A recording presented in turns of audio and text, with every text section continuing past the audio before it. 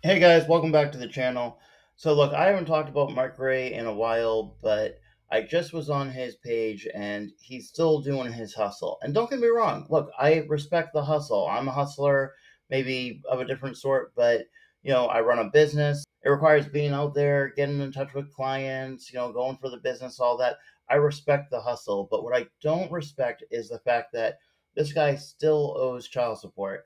Now, I've been tracking this for a while. I did a couple of videos on this. Let me see here. April 6th, 2022, $5,811.94. That's what he owed on child support. And then just 7 months later, a little over 7 months, November 27th, 2022, $7,016.54. Now it's even higher, and I'm about to show you that. Now, as I show you this, just keep in mind what I'm doing on the screen here because last time I talked about this, he claimed that, was it Ice Cream Vlogs gave me his plates and I reversed his plates to find out his child support or some crazy shit like that. Ice Cream Vlogs gave Skip the trace of my license plates, to run my license plates. He said that I have a lien on it. I don't need his plates. Anyone can do this for free. I'm going to show you exactly how to do it, and we're going to see what he owes now. So right now, I'm on the Wisconsin Department Children and Family Child Support Docket or Child Support Lien Docket website. So I'm just going to put in his name, Ray, and then Michael. I know his date of birth is 1992. I think it was July, but let's see. And then last four of SSN, I don't know. Actually, I think that might have come in on an old FOIA request I did on him or something, but I don't recall for sure. Doesn't matter. We got his last name, first name, date of birth. Let's do this. Hit the search button, see what comes up. We got one result, and yeah, it's Michael M. Ray, date of birth. Hey, happy belated birthday, 7/6/92. It was actually just or no, it was what's his name? Lawsuit Jerry. His birthday in 2 days, which I think would have been from when I did the video, so 2 days prior to now, a day or two prior to now.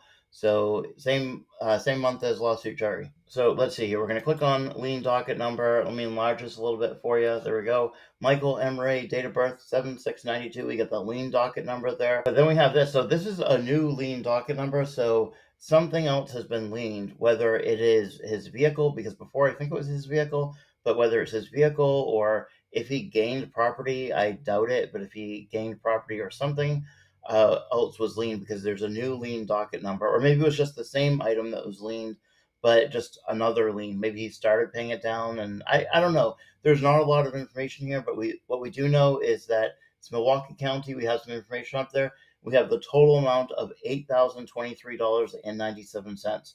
So this is a little crazy, all the hustling he's doing, all the shirt sales. I think it was actually Bill Cabins that said, uh, you know, unless he's pulling an organic and selling these shirts for $200 or selling whatever he's hustling for like $200 a pop, if he can get away with it, unless he's creating that brand and selling this merchandise at higher prices, he's never going to make a profit. Selling t-shirts is not going to get you to that level unless you sell an organic lifestyle. Shout out to Mr. Organic, you know what I'm saying? But back to what I was saying, unless you selling t-shirts for $200, you ain't making no profit. But you need to do something, Mike, because it's crazy that you're not paying for. Well, look, I don't want to say that you're not paying anything towards the kids because I don't know your circumstances, but according to the state of Wisconsin, you owe $8,023.97. And I know in one live video you were bragging that you have a lot more money, a lot more assets, a lot more things going on than me. And I don't know, maybe you're storing your money somewhere, and maybe that's true. I kind of doubt it, but maybe it's true. But either way, you owe over $8,000. You got to do something about that, man. You got to, go out, hustle harder. Maybe build a brand like Mr. Organic or something.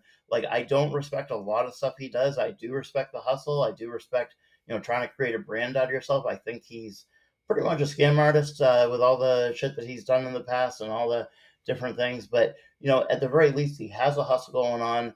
He's made some money. I mean, not recently with the $10,000 lawsuit I covered. I'll link that at the end of the video if you didn't see it already. But, he's made some money in the past. Do something like that. Build your brand up. Start selling your stuff for more money. Make a profit. Or hell, go get a job. Focus less on YouTube and go get something to pay the bills. Do YouTube on the side if you still want to do it. Like, I wouldn't say don't engage in a passion of yours or whatever, but handle YouTube on the side and go make some real money at a job. Go get some salary pay or just high hourly or something. but get that child support down. Still do your hustle. I'm not trying to say don't do that, but you got to get that down. That's crazy. Speaking of hustle, by the way, I have a new course coming out. I got a few courses now. I got like a bank investigation course, Pacer. I have a FOIA course that I did recently, and I'm working on an AI course for investigators, just how to use different things like ChatGPT and different AI image tools and whatnot, but geared towards investigators. So how investigators can use those effectively and solve their cases and save a lot of time with it. So stay tuned for that. Anyway, hit that like button, hit that subscribe button, and I will see you on the next one.